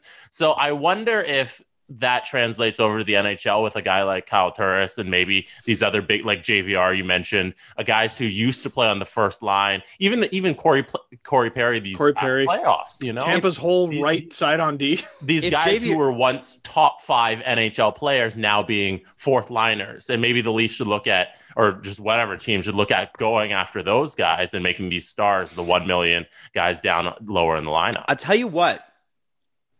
If JVR was bought out this year, and I don't think he will be, but if he was, he'd be a great pickup for the Leafs. Just put him in front of the net in the power play. Mm-hmm. Second power play. And that's the mental thing, too, of just I knew what it was like to play 22 minutes a night, and now I'm playing 12. I know what it takes to be the best, but now I'm going to do it in a limited role because my skills is diminished. That's why I like Wayne Simmonds. If he's playing 12 minutes, do you hate Wayne Simmonds? No. Not at all. He was being asked in New Jersey and Buffalo to play a role that, frankly, injuries have caught up with the guy. There's no question. But let's be honest. Wayne Simmonds I think he's a valuable guy at 12 minutes a night. Just make sure it's 12 minutes. I wonder back to the Flyers for just a second, guys. I wonder if Shane Gostisbehere for Patrick Laine in some sort of swap makes a lot of sense. You know what I mean? Like it's sort of interesting because Gostisbehere is constantly in rumors. They are obviously chock full of great prospects on defense in Philadelphia. And, if you look at Winnipeg, that's a team that had as we keep saying, their defense was decimated. They've got Dylan DeMello, but Shane Gostisbehere would be the power play quarterback you need. Would he not? Man, he's not a stopper at all. Well, I am hating what I'm hearing out of Winnipeg, and I've been riding this bus for a long time. Trading a special talent like Patrick Laine makes no sense. And what it sounds like they're after in exchange makes even less sense. What does it sound like they're after? They want a second line center and a second pair D. They can sign a second line center for a 40 goal scorer in his early 20s. Am I high? Am I on drugs? What's probably. Going on? Yes. Yeah, probably. It explains a lot. Yeah. It really does. It really does. Along that line, just as an aside, I had a friend say to me, a friend who is a well-educated, well-esteemed person that Steve and Jesse knows, but I'm not going to say the name right now, say to me, Andrew Berkshire. Your friend Dangle, is he like, what's he like? What's he actually like? And I said, oh, he's great. And he said, okay. And then he met him and he's like, wow, he really is great. Like I wasn't. It was like, because Steve, people don't know what to make of you. So that's why I said when you are elevated emotionally like that, it's like when you're, am I drunk? Am I high? I know exactly what you mean, Adam, because I get it sometimes. They'll be like, is Steve like his videos in real life? Is he just yelling and emotional all the time? Yeah. And during the games, for sure. It's a weird question to ask when they're just like, what is Steve? He might also be the funniest text messenger in the history of the planet. Like Steve's text messages, which are very inappropriate, are extremely funny.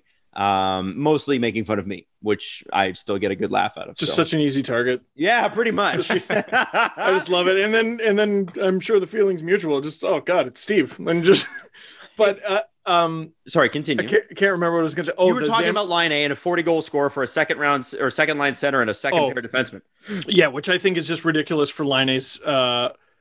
You're going to lose that deal. Also, I think I might've jumped the gun a little bit on Van Riem's. Like $7 million is hard, but he still had 19 goals, 40 points this season. That's a lot of money for that. Now, the one little aside I wanted to say is after the Zamboni driver video, because that was a level I've never been at before. That video has like 600 and something thousand views. Like the athletic therapist I started seeing for my back, like the secretary's like, oh yeah, I saw that video. Wow, you're a lot more calm. And a bunch of my neighbors who had never seen any of my videos before, my one buddy, he was saying, he's like, man, my wife saw that Zamboni driver video and she like called me over to the computer and she's like, that's not our neighbor. That can't be. That's not him. That's a psychopath. So, yeah, maybe I got to dial it back. No, dial it up, Steve. Okay. Maybe. Yeah, I'll go more nuts. Yeah. Akimov! I would have never taken him in the 4th round. What? Amirov? Trashov. No. Trash. No. That's rude. No, it's not. It's rude. What's rude about that? What are you rude? About? It's rude. You're rude. Face is rude. And one last thing before you go to a next topic. Dan Murphy, just over an hour to go. No qualifying offer for Stetcher yet. Yo, that guy plays D and shoots right. And like I am Troy Stetcher. Horny. I'm so hot for that. Give me Troy Stetcher all day. Hey, how about we just take Tanev and Stetcher? Oh, and Vancouver's heart. Why not? I'm cool with it. The actual heart of the city. I think that would make the Leafs a load better. Even if you got TJ Brody and Stetcher, that's a wow. Ooh. Now, under the radar here, guys, Anton Khudobin needs to be re-signed by the Stars. Or do you let him walk and maybe trade his rights and keep Ben Bishop, who's also very good, but aging? What do you do? And one of those guys had a better playoff than the other one. Right. By the way, I just want to quickly say, Khudobin is 34. Just throwing that out there. Jesse, what are you referencing? Bishop being out. Yes. For the bubble. No, one of those guys had a playoff. Yeah, Khudobin taking them to the Stanley Cup final. So right. It's who is in the market for like the best. I would call Khudobin the best platoon goalie in the league. You know what I mean? I can't call him a starter, even though I've been saying he's starter quality for the last month or so. I can't call him a starter when his career high is 41 games. I just can't. Is there going to be a team out there crazy enough to offer him a starting job? I like what you're saying, though. I think that's a really good point. Yeah, there is going to be a team crazy enough to do it. Guy took his team to the 6th game of the Stanley Cup Finals. But man, you're absolutely right about platoon goaltending. And the more I think about it, and I wonder how much, like if Andrew Berkshire can answer a question like this, Andrew, if you're listening, is there any basis in fact about platoon goaltending being more effective? Is there any, I mean, because I don't know. I'm sure it depends on the quality of goaltending you have, but it sure seems like the Leafs have something pretty good in Jack Campbell. And I know I'm going to get a bunch of tweets saying, but Kyle Dubas said at the trade deadline that he expects Freddie Anderson to be the goalie. Well, what else is he going to say, guys? Right. He expects that until he gets a trade offer that goes, I don't expect it anymore because he's gone. Oh, Rick Dhaliwal said Stetcher will not be qualified. Just to put a little bow. Wow. Crazy. Let's go.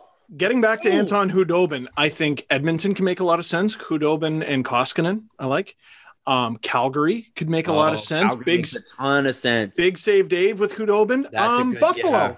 I'm going to throw in there. Buffalo.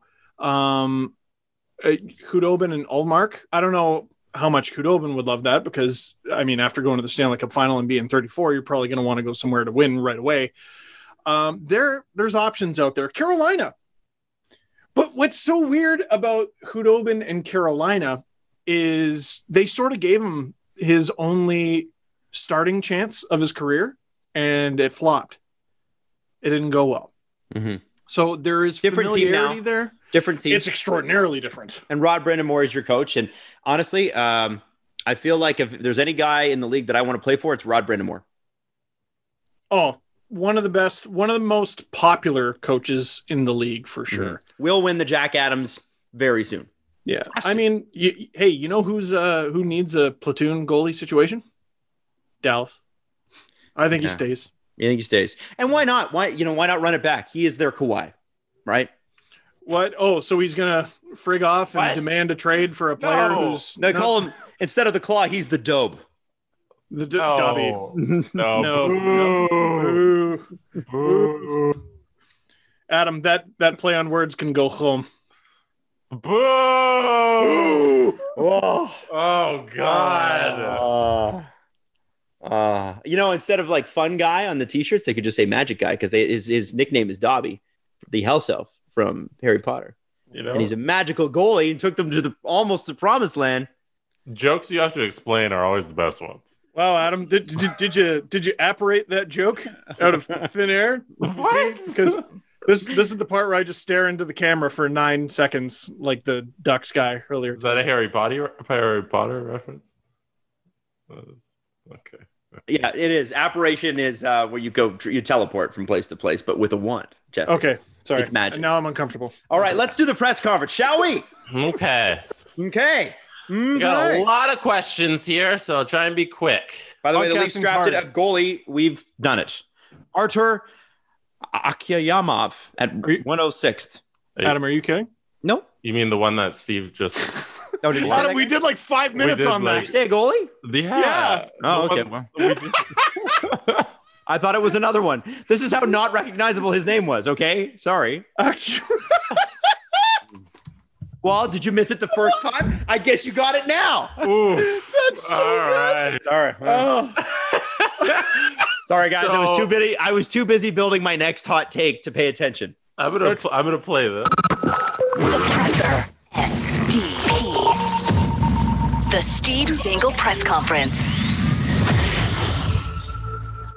Steve, we should definitely point out that last podcast, like less than 12 hours after you said that Jason Spezza wasn't an everyday player, Kyle Dubas made the decision to bring him back as an everyday player. Yeah. Well, actually, Jesse, before we talk about that, the Leafs just drafted a goalie, Artur Akciam. oh, Adam, bless you. Yeah, man. It's everything I've heard is Spezza and Dubas have been tight since basically the bubble ended. He's wanted to come back since the bubble ended. Frankly, I'm not sure what took so long. If all it was going to take is 1 year, 700,000. He was waiting for you to make a stupid comment. Yeah. It's really like Kyle Dubas is like, wait for it. And Let's like just dunk on him. Did it just to mess with me. Sure. And also, have we talked about blouses, glasses, boom, game charts? And then he says, "Fuck yo couch." I haven't kicked out of better homes than this. I'm Rick James, bitch. Anyway, sorry. Spence is great. That, as overplayed as that skit, it is still the funniest 5-10 minutes in history. It's the best ever. Sorry, Jesse. First question comes from Lifelong Leafs on Twitter. I thought this was a really good one. Name one guy you'd be surprised to see on the opening day roster that's still under contract. That's a good question. Sorry, one more time. So one guy who's currently on the Leafs that you'd be surprised is still on the team when the season kicks off. Something about the press conference Waffles hates. I know. She always, around this time, she always starts yapping at me. Waffles over there. I have a nagging suspicion Dubas is going to keep Janssen because I feel like he's tied to him for whatever reason. That's his guy. I think he really, really likes that player. You're sort of selling low, frankly, on the, based on the season. Yeah, but I still think there's a flaw in that one because he makes $3.5 million, man. I know what you're saying. So does Kerfoot. So I think my answer is Kerfoot. I think he's more likely to deal Kerfoot. I think Kerfoot might even have higher value. But as I tweeted either yesterday or a couple days ago, I would much rather keep Kerfoot. I think he's more helpful because he plays center. I think he's more helpful on the penalty kill. He also helps on the power play. Whereas Janssen, they did use him sparingly on the penalty kill. They don't anymore. The net front presence on the power play thing, I don't think you need him for the first or second power play anymore because Zach Hyman proved to be such a good option. He did on the second power play unit. And they've tried him next to Matthews, and he's just not at that caliber. And the Hyman-Marner line seems to be there to stay. So then you relegate him to the third line, and I just don't think they can afford a $3.5 million third line winger.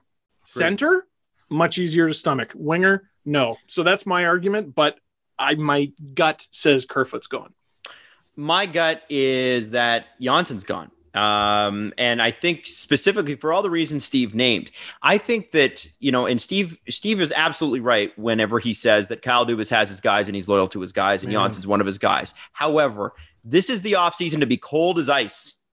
And Kyle Dubas needs to be cold as ice. And cold as ice means clearing that $3.5 million. And it doesn't mean that if Andreas Janssen's on a very good team next year that he won't do well. It doesn't matter. Even if he's on a bad team, he might do really, really well. This is not a bad hockey player. It's a 20-goal guy. But at the end of the day, can you afford to have a 3.5 or 3.25 or whatever it is $1 million winger? Steve, you just said it. No. And so to me, you're not trading at a loss when you're losing Andreas Janssen because you gain that $3.5 million to spend elsewhere. And specifically, you can get a $2 million winger who I believe could probably add the same amount of value, or you might already have it in terms of production with Nick Robertson. So can you put that $2 million towards Pat Maroon? Ilya Mikheyev is in there. Yeah, 100%. Well, and we don't know what he's going to be, but all the same, he exists. Troy Stecher. Put it on defense. So I'm going to say Andreas Janssen is not a Leaf next year. It's a great question. Next question comes from Zuzarov. They want to know, Jack Campbell has decent stats For me, he's passed the visual test of playing well, especially with his athleticism. But he's never been given a chance at number one in his career. With Khudobin showing after finally getting starts, would it be wise to start Campbell more? Okay, I'm glad that question was a problem until the last word. They had me at the beginning. They had me in the first half, not gonna lie. Not gonna lie. Man, he played 26 games last year, which is the second most he's played in the NHL in his entire career. His career high is 31 with LA from the year before. That guy had a 928? That's what I'm trying to say. On the 18-19 Kings? You guys all think I'm crazy. He had a 928 on the 18-19 Kings, and the Kings were still like, no, Jonathan Quick, guys. I don't get that. But yes, they should start him more. They should absolutely start him more.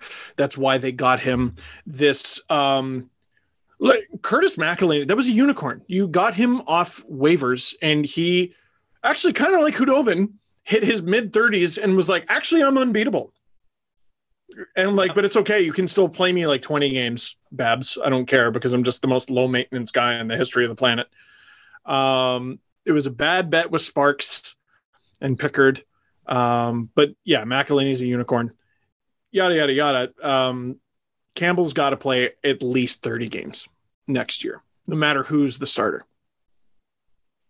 Even if Freddie falters, might be good to wake him up and let Campbell start for a week or two. I think if Freddie is, I think going into training camp, if Freddie is still with the organization, and yes, I know Kyle Dubas said he would still be, but whatever. There's going to be competition for the starting job. Make no mistake. Yeah. There will be competition for the starting job for the first time in 4 years.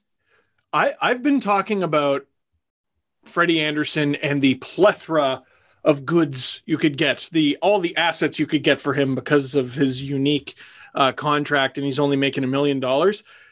The Matt Murray deal today just slapped that right out of me. A second and a fourth. Really? No, I'm not uprooting my starting goaltender for that. Guys, I just want to quickly announce that the Oilers have signed Jesse Puljujarvi. 2-year deal. No. Interesting. Yeah. No terms released yet, but he is back. That's a big one. Oilers have got to be pumped about. Oiler fans have to be pumped about that. I gotta say, Ken Holland, who we've criticized for certain moves, he played that one right. Mm-hmm. Let him wait. Let him sit. And he cooled off. He was mad. And I mean, Ken Holland's best argument was, look, it wasn't me. Yep. I wasn't in charge. Yeah. And now he signs him. No, good for the Oilers. You were never going to get the most you were going to get in a Puljujarvi deal is Jesse Puljujarvi. And they got him. Congrats. Yep. 4th overall pick, by the way. Do you guys want another signing? Yeah. Max Domi, his deal has come down. Oh, it's done. He signed it? 2-year deal worth $10 million. Wow. Who's this from? John Matisse. Okay. Wow. So $5 million per. $5 million, right? Jeez. Okay. That's big money. That's big money. That's pretty good. It's not as much as you would have thought coming off Dreger of as 7. well. Dreger has it as well. Yeah. I wonder how Dreger got it. Oh, that's big. Shut up. Oh, wait. Who's his agent? Darren Ferris. He's going to be first on Anderson, too. Not surprised. Listen. He's got a really good source. He's got a line on Darren Ferris. Yeah. I mean, yeah. Like, wouldn't you? Like, yeah. There you go. Last question. It's from Tal Albrook. Which discounted water boat are you getting on Amazon Prime Day? Shut up. Kayak and paddleboard man on the Zoom call. How you guys doing with those? I'm not even going to respond to that shit. I'm not going to. I will not be intimidated. I'm working on my core strength. I'm really trying to engage those TA muscles. So I'm thinking I want to stand up paddleboard. And at some point, I want to challenge Adam to a race. Have a sit-down kayak first. That we will never do. Hey, no, Adam. The number one watercraft that I need to get is a roof rack. So I can go rescue my own kayak, which, by the way, if I can't even say to my friend, like, hey, I'll just drive to your cottage and go get it, because it's on an island. Yeah, you can't even bring it back. You'd have to paddle it back. Oh, that's crazy. I don't know. Yeah, I can't drive my car through the lake, though. Getting there is the big issue. Yeah. And last question, Jesse. Last question. Give me a second. No, we touched on this a little earlier, but we got a couple of these. This one's from MLG Philly. They want to know, why is it that people don't understand that in the NHL you don't draft for current need, as opposed to BPA, as another Twitter person asked us, BPA, best player available. Because people are reactionary. Yeah, I think it's fair. Which I get. Mm-hmm. Because there's a chance with any player you draft, they might make the team out of camp. Oh, they might. And so it's like, well, if he makes the team out of camp, did you draft the right guy who could have made it? Like, it's sort of, I think we're used to two, like the two major sports that the draft does the best in terms of excitement is the NBA and the NFL. Most of those guys in the first round are going to be in the league the next year. And they're going to be very good, in a lot of cases, especially in the top 10 in the NFL, for instance. Some of these quarterbacks are going to start, right? It's crazy. And they're going to be the centerpiece of their team. Cleveland Browns every year have a new guy. You know what I mean? It's sort of the thing that is always the story. So I think that there's probably a little bit of that play over. And I also think, like Steve said, reactionary. But we need this. How come we didn't get this? And you have to look at the draft, if you're not in the top 5, differently. If you're in the top 5, chances are the player could make it. But you look at Mitch Marner, who was drafted 4th. He played. He was 2 years before he made the NHL. It was one year.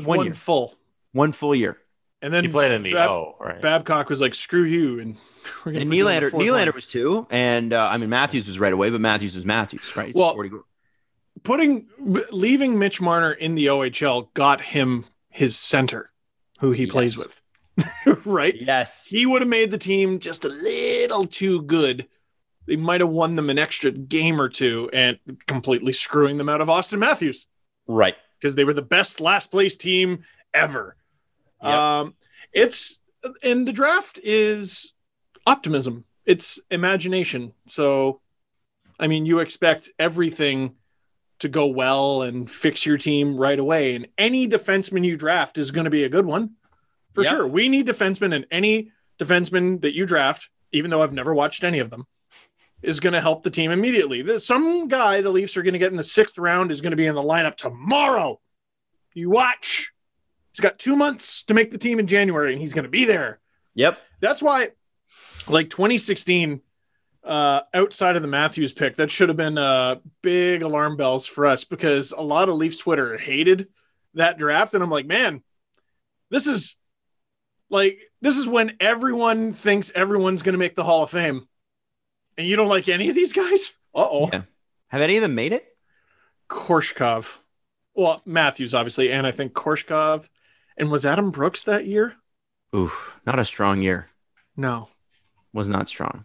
Hey, before we go, I just want to quickly mention a little shout out to Edward Van Halen. I'm wearing the shirt today. He passed away yesterday. In my mind, the greatest guitar player of all time, favorite band of all time, and to all the Van Halen fans who regularly message me, because I do have a group of people that just message me because they know I'm a Van Halen fan too. Shout out to you guys, and shout out to Eddie and his family. Unfortunately, we lost one of the greatest of all time. And I know, Steve, this doesn't really matter to you too much. Jesse, I know it doesn't matter to you too much. I'm listening. It hurt me because you and I were in the middle of a text conversation when I saw that he died. And I'm like, oh no. I broke it to you, right? You did. Steve was the guy that told me. I'm like, Adam's going to be crushed by this. I was. It's weird because I always sort of laugh at people when I'm like, you didn't know that person. Why are you so crushed? And then all of a sudden I was crushed. I'm like, now I get it. Right. There are very few people that I don't know that I'm like, this person really had an effect on my life. Van Halen and their music definitely did.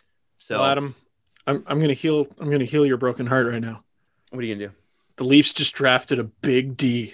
Oh, He's Big D is my favorite. But yeah, isn't it for everyone, right? Big thick D. Okay, that's too much now. What? He's big and he's thick, and he's a defenseman. He's a big, thick D. And his name is William. No, it's not. It is William Villeneuve. William Villeneuve out of the QMJHL. He is 6'1", and he plays D. And he's big and he's thick. And he's big. And he's 175, but he's got room to grow. He's a grower. Nope. Nope. Currently a grower. All right. But he might be a shower one day. He's going to be both. That seems like a good place to. I liked last night where they would, because they'd be sitting with their families, right? And they'd be like, "Oh, his dad's a big guy." And he'd be sitting next to him. They'd be like, his dad's 6'5", standing next to him. He's gonna grow a little. Like he's 6 foot right now, but he's gonna get to like 6'2". Look at his dad. Oh, and look at his mom. His mom's like 5'9". Yo, can you stop objectifying the man's parents? I know. Judging this guy. I know the joke we just made was kind of inappropriate, but the way kids are talked about in general with any draft, stop talking about them like they're friggin' horses. They are. They are horses. Stock. They call them horses. Berkey will get on television and be like, "This guy's a horse." Yeah, they are. Like, that's what they're saying. That's a Mustang. Yeah, 100%. So anyway, listen, shout out to Big Willie, our Big Blue D. And nothing that we said was inappropriate. I don't know what your problem is. Get your mind out of the gutter, Steve Dangle. Are we done? We're done. Are you upset? No. Well, okay. We cannot end until I get this out. Okay. The Leafs just drafted Artur Akhimov, a goalie out of Russia. Oh, wow. That's their third goalie. Wow, I know. Shit. Dick move, man. Dick move. I'm kidding. Willie move. Yeah. Big D Willie move. Thank you so much for listening. Hopefully, I'm going to say this for the second episode in a row. Hopefully, by the time we talk again, which will be Thanksgiving Monday in Canada, we actually have a brand new, crazy different NHL. Free agency is this Friday. We should see some trades before that. Donate to Steve is already fundraising for Easter Seals. Jesse, thank you for that prompt. Please go to Steve Dangle's Twitter account for that. And thank you so much for listening to the show. We'll see you after Free Agent Frenzy. Artur Akhimov. Trash them all. No! How dare you? Who would even say that? You're a piece of crap. The Steve Dangle Podcast. Follow the guys on Twitter at Steve_Dangle, at AdamWYLDE, and at Jesse Blake. Connection complete.